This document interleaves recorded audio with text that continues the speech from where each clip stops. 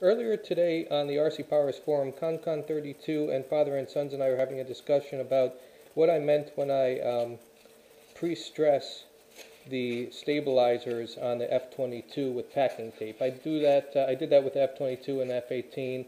Also, it works on the Elevons too. It stiffens up the foam. The foam has a certain amount of flex, and then when you also have Dollar Tree foam like this stuff, it's extremely flexible.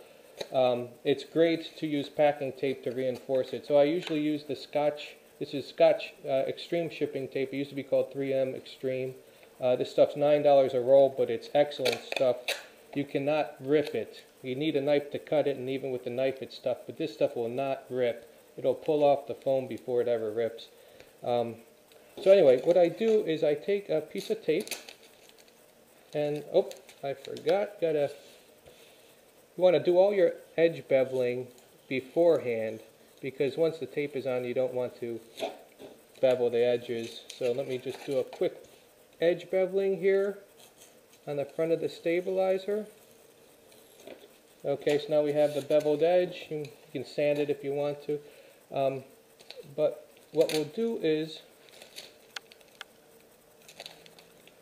put the packing tape on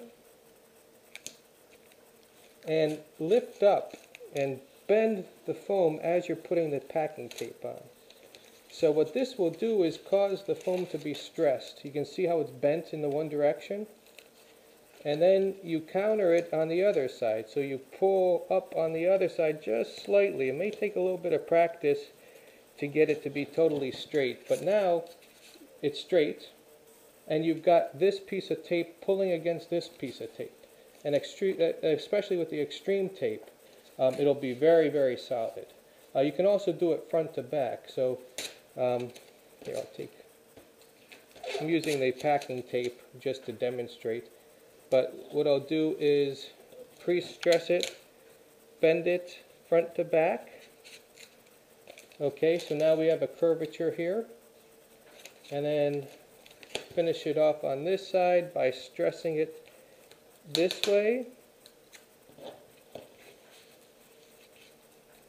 Okay, and now it's straight front to back, top to bottom, everything is straight. And then I always finish it off with a little bit of packing tape on the front surface, just for aerodynamics mainly, and in case you hit a tree or something, it'll keep that edge nice and sharp. But here you have a reinforced stabilizer, much stronger than it would be without that, and it works great for the Elevons also, to keep the Elevons from fluttering. Also with the Elevons, if you have a lot of flutter at high speeds, using plastic hinges epoxied on will take all the play out of the joint, and that helps a little bit. But anyway, I hope that helped.